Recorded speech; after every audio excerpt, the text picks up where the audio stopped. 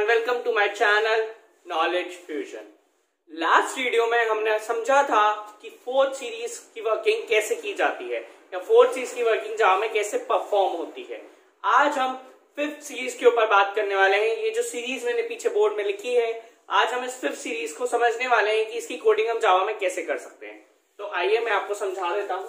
देखिए, पहला टर्म क्या है? जीरो। उसके बाद क्या है? स्पेस। उसके बाद क्या है? 4, फिर स्पेस, फिर 18, फिर स्पेस, फिर 48 and so on till N terms. ठीक है, तो पहले आप एक क्वेश्चन लिख लीजिए जो 10th बोर्ड और 8th और 9th के एग्जाम्स में आता है। Right a programme to print the given series till the N terms. N terms यानी वो टर्म्स जो वैल्यू यूजर इनपुट करेगा, यानी यूजर बताएगा कि उसे कितने टर्म्स तक ये सीरीज प्रिंट करवानी है, उसे बोलते हैं हम एन टर्म्स। तो अब देखते हैं इसकी कोडिंग जावा में कैसे हम परफॉर्म कर सकते हैं। मैंने हमेशा आपको बताया है कि जावा की स्टार्टिंग हमेशा क्लास से की जाती है। क्लास को एक पर्टिकुलर नाम दिया जाता है जो आपके प्रोग्राम को डिफाइन करता है, आपके प्रोग्राम को समझता है। तो मैंने इस क्लास को नाम दिया है सीरीज 5। सीरीज 5 क्यों? मैं सीरीज को क्वेश्चन कर रहा हूं, मैंने नाम दिया सीरीज। मैं फिफ्थ क्वेश्चन कर रहा हूं तो मैंने अपनी कन्वीनियंस के लिए इधर फिफ्थ डाल दिया है। ठीक है, इसके बाद मैंने लगा दिया कर्ली ब्रेस। कर्ली ब्रेस लगाने के बाद मैंने लिख दिया वॉइड मेन का फंक्शन। मेन फंक्शन क्या करता है? हमारे प्रोग्राम की पूरी प्रोसेसिंग मेन फंक्शन करता है। प्रोसेसिंग के बाद मैंने लिखा है मेन फंक्शन के बाद इंट एन। इंट एन क्यों लिखा है? जैसे ही मैंने आपको बताया था कि यहाँ दिया हुआ है एन टर्म्स। जब हमें पता है कि यूजर ने एन की वैल्यू इनपुट करनी है तो मैंने एक वेरिएबल ले लिया एन। कौन सी डेटा टाइप का? इंटीजर डेटा टाइप का, ताकि इसमें यूजर अपनी वैल्यू इनपुट कर सके। उसके बाद मैंने लगा दिया कर्ली ब्रेस। यहाँ तक जो हमारा स्टेप 1 है वो कंप्लीट हो चुका है। बारी आती है स्टेप 2 की। स्टेप 2 में हम वो वेरिएबल्स लेते हैं जो हमारे प्रोग्राम को सॉल्व करने में हमारी हेल्प करते हैं। मैंने यहाँ पे दो वेरिएबल्स लिए हैं, आई और s इक्वल्स टू 0। आई मैंने लिया है लूप चलाने के लिए और s मैंने लिया है एक एक टर्म को कैलकुलेट करके स्टोर करने के लिए, और s की ही हेल्प से मैं उसे प्रिंट कराऊंगा। अब देखते हैं कि वो कैसे परफॉर्म होगा। तो इसको सॉल्व करने के लिए हम एग्जांपल ले लेते हैं। मान लीजिए यूजर ने कहा n की वैल्यू 5 डाली है, यानी कि देखना है कि 5 टर्म्स कैसे प्रिंट होते हैं। तो आइए उसे देखते हैं। अब सबसे पहले मैं यहां लिख देता हूं i की इनिशियल वैल्यू क्या है? 1। ठीक है, और s की इनिशियल वैल्यू है 0। ये मैं लिख दिया, s की इनिशियल वैल्यू है 0। ठीक है, अब सबसे पहले फॉर का लूप चलेगा। सबसे पहले हम इनिशियलाइजेशन किया i इक्वल्स टू 1। ये मैंने इनिशियलाइजेशन राइडर में दिखा रहा हूं, i इक्वल्स टू 1। उसके बाद हम कंडीशन चेक करते हैं। क्या 1 is lesser than equals to n? क्या i is lesser than equals to n है? i की वैल्यू है 1, n की वैल्यू है 5। क्या 1 is lesser than equals to 5 है? कंडीशन ट्रू है। कंडीशन ट्रू है तो हम फॉर के लूप के अंदर आ जाएंगे। ये फॉर का लूप चल रहा है, बाकी दो ब्रेस मेन के और क्लास के ब्रेस हैं जो प्रोग्राम को खत्म करते टाइम हम लगाते हैं। तो कंडीशन ट्रू है तो हम फॉर के लूप के अंदर आ गए। ये जो s का जो मैंने लॉजिक लिखा हुआ है, इसी लॉजिक पे पूरा प्रोग्राम डिपेंड करता है। तो हमें एक ऐसा लॉजिक ढूंढना होता है जो हर एक टर्म को प्रिंट करा सके। तो इस सीरीज का लॉजिक है i into I into I minus I into आई। अभी वर्क कैसे करेगा? देखिए, i की वैल्यू 1 है, यानी कि 1 इंटू 1 इंटू 1 माइनस 1 इंटू 1। इसका आउटपुट कितना आ जाएगा? 1 माइनस 1। इसका आउटपुट आ जाएगा 0। यानी s में क्या स्टोर हो जाएगा? s में 0 स्टोर हो जाएगा। तो ये s में ऑलरेडी 0 है, उसको काट के हमने वापस से 0 स्टोर कर दिया। ठीक है, हम नेक्स्ट स्टेप में आएंगे।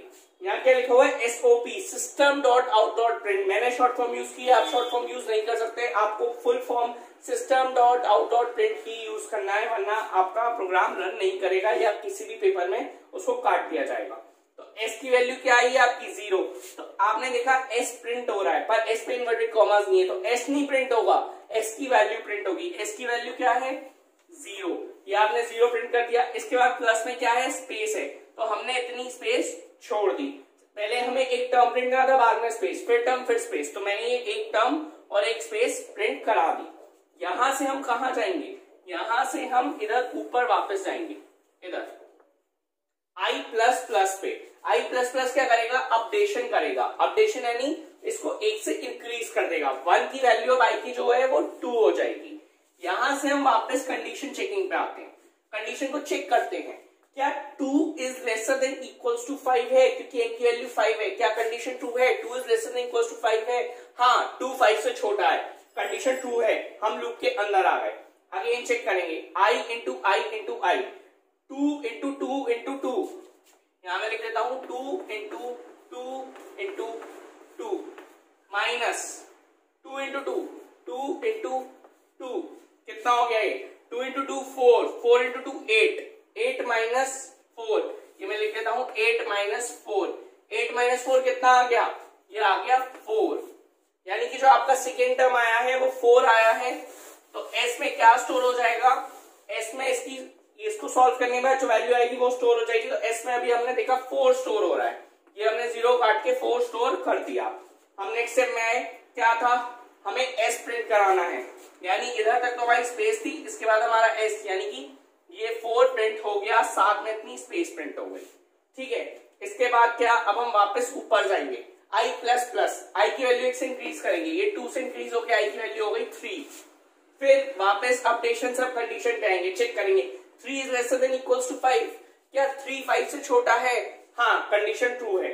हम वापस लूप के अंदर आ गए, s equals to i into I into I, 3 into 3 into 3 कितना हो गया? 27, ये हो गया 27 minus i into I, 3 into 3 9, ये हो गया 9, 27 माइनस 9 कितना हो गया? 18, यानी कि हमें पता चल गया कि हमारी s की जो वैल्यू है वो अब इस बार कितनी आ रही है? 18 आ रही है। तो 4 कट के s में क्या स्टोर हो जाएगा? 4 कट के s में 18 स्टोर हो जाएगा, ये हमने स्टोर कर दिया 18। ठीक है, हम नेक्स्ट स्टेप में आएंगे SOP, फिर से अब हमें s की वैल्यू प्रिंट करनी है। तो इतनी स्पेस छोड़ने के बाद हमने यहाँ प्रिंट किया 18, साथ में इतनी स्पेस और छोड़ दी। ठीक है, क्योंकि उसके बाद हमें स्पेस भी प्रिंट करनी होती है। तो आपने देखा, फर्स्ट टर्म 0 था वो प्रिंट हो गया, सेकंड टर्म 4 था वो भी प्रिंट हो गया, थर्ड टर्म 18 था वो भी प्रिंट हो गया, साथ में स्पेसेस भी प्रिंट हो गई। अब हम ऊपर जाएंगे, i प्लस प्लस, i की वैल्यू इस बार क्या हो जाएगी? 3 कट के 4 हो जाएगी।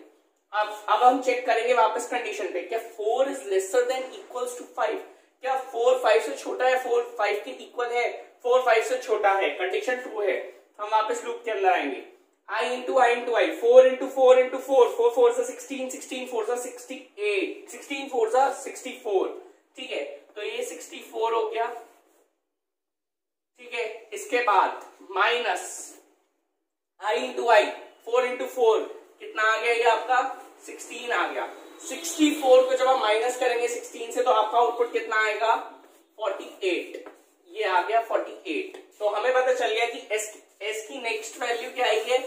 s की नेक्स्ट वैल्यू आई है 48, जो कि मैं यहाँ s में स्टोर करा रहा हूँ। ये 18 काट के मैंने स्टोर करा दिया 48। ठीक है, अब हम नेक्स्ट स्टेप में आएंगे SOPS, फिर से हमने इतनी स्पेस छोड़ी हुई थी पहले से ही, तो ये हमने प्रिंट कराया 48, साथ में इतनी स्पेस और छोड़ दी। अब हम वापस ऊपर जाएंगे और i प्लस प्लस, i फिर से एक अपडेट होगा, तो i की वैल्यू 1 से फिर से इंक्रीज हो जाएगी। अब i की वैल्यू हो गई 5। हम वापस कंडीशन पे आएंगे, चेक करेंगे कि 5 is lesser than equals to 5, क्या 5 5 से छोटा है? नहीं। क्या 5 5 के इक्वल है? हाँ, 5 5 के इक्वल है, तो हमारी कंडीशन ट्रू है। हमारी कंडीशन ट्रू है तो हम लूप के अंदर आ जाएंगे। 5 इंटू 5 इंटू 5 कितना हो गया? 125, यहां मैं लिख दे रहा हूं 125 माइनस 5 इंटू 5 25, तो इसका आउटपुट कितना आ जाएगा? 125 माइनस 25 100। तो हमें पता चल गया कि s की नेक्स्ट वैल्यू क्या आई है? 100 आई है। तो हम s में क्या स्टोर करा देंगे? 48 काट के 100 स्टोर करा देंगे।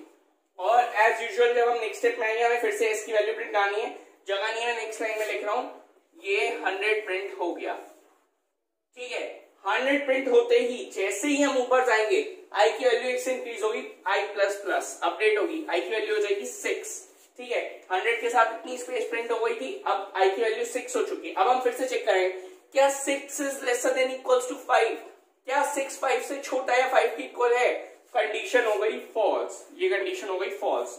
आप ये फॉर के लूप के बाहर आ गए। इधर जैसे ही आप फॉर के लूप के बाहर आए, आपने एक चीज देखी कि आपका प्रोग्राम खत्म हो गया है। यूजर ने कहा था 5 टर्म्स प्रिंट कराने हैं, हमारा first term 0, second 4, third 18, fourth 48 और फिफ्थ 100। हमारे 5 टर्म्स भी प्रिंट हो गए, हमारी सीरीज भी कंप्लीट हो गई। मेन पूरे प्रोग्राम में क्या था? एक ये लॉजिक और एक ये ड्राई रन। सिर्फ यही दो चीजें मैटर करती हैं, बाकी पूरा प्रोग्राम तो बहुत इजी होता है सॉल्व करना। अगर जिसको ये दो चीजें क्लियर हो जाए तो वो कोई भी क्वेश्चन बहुत आसानी से सॉल्व कर सकता है। तो इसको ध्यान से समझा करिए और इसकी वर्किंग प्रॉपरली अपनी कॉपी में रफली करके देखा करिए। तो आई होप कि आपको एक 5th सीरीज क्लियर हो गई होगी। तो अगर ये वीडियो पसंद आई है तो इसको लाइक करें, शेयर करें और सब्सक्राइब करना ना भूलें। और एक इंपॉर्टेंट बात, अगर आपको कोई भी कैसा भी डाउट है तो आप मुझे कांटेक्ट कर सकते हैं। मेरी मेल आईडी, मेरा कांटेक्ट नंबर और मेरी इंस्टाग्राम आईडी डिस्क्रिप्शन बॉक्स में अवेलेबल है। आप चाहे तो मुझे डीएम भी कर सकते हैं। Have a good day.